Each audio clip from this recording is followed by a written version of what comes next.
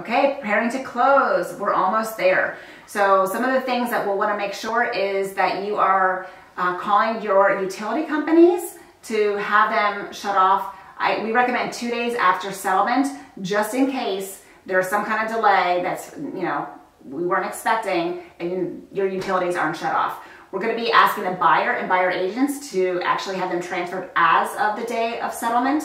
So that way they're transferred, but if they don't do it for some reason, it will be shut off. You're not going to continue paying their bills.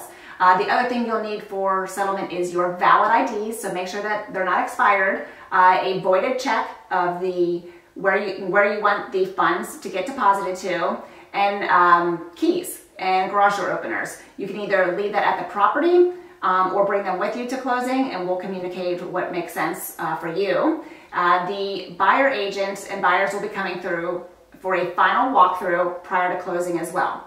So they're going to be looking for any items that were agreed to be fixed from the inspection and make sure that there's no new issues. So we'll let you know when that is scheduled, and typically the buyer agent will also take the key from the lockbox to provide to their buyers. Now, if you have a rent back, we're going to wait on the utilities to be transferred until the end of that rent back.